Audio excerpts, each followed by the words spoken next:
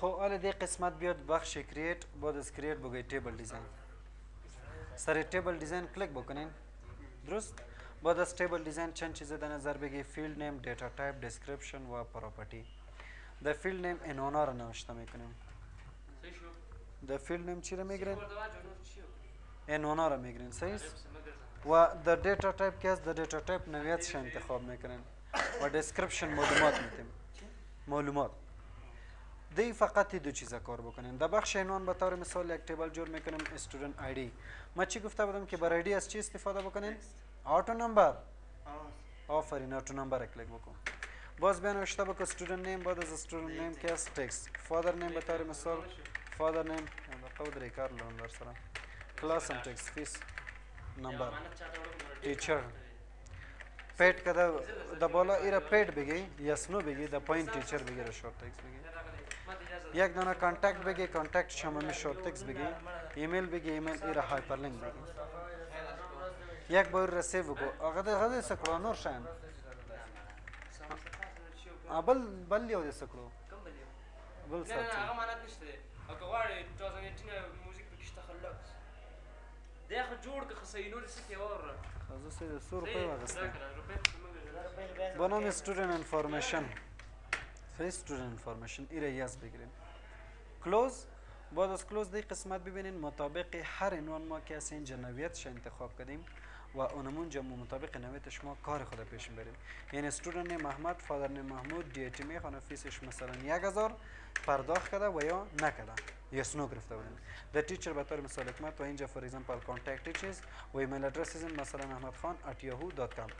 ولی خاصیتی های زیاد چی است مثلا به طور مثال دی قسمت نوشته میکنم که جاوید فادر نیم میلاد دیل میخونه اینجا در فی سال ما نمبر گرفتیم یا تکس قبول نمیکنه فقط نمبر قبول میکنه یعنی 1000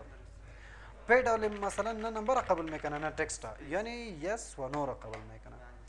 و تیچر به طور مثال نوشته میکنم که کازمی یعنی کازمی که است استاد است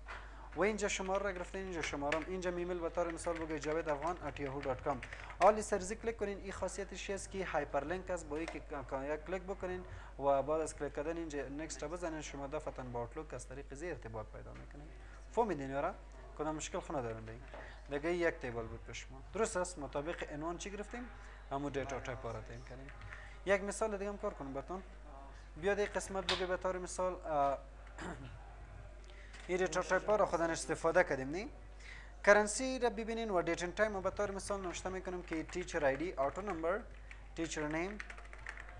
کوالیفیکیشن و باز سالری را من کرنسی میگیرم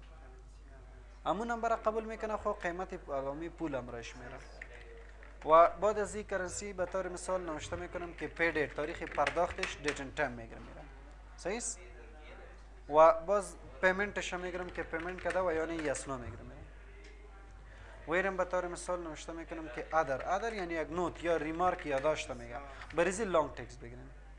این یک بار سیو بکنین به نام سالری ریکارد وقتی که را سیو بکنین دی قسمت بیا کلیک بکو نوشته کو تیچر نیم احسان کوالیفیکیشن BBA مثلا $500 ماشون علامه دلار خودش اومد تاریخ پرداخت کنترل سمیکالون پیمنت کده و یا نکده ریمارک دی میتونه 64000 حرف یک متن نوشته کنین مثلا به طور مثال میگم که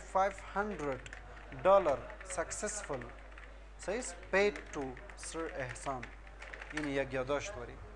فهمیده شد بخیر بس است یاره تمرین کن اگه مشکل بود باز تشریح میکنم صحیح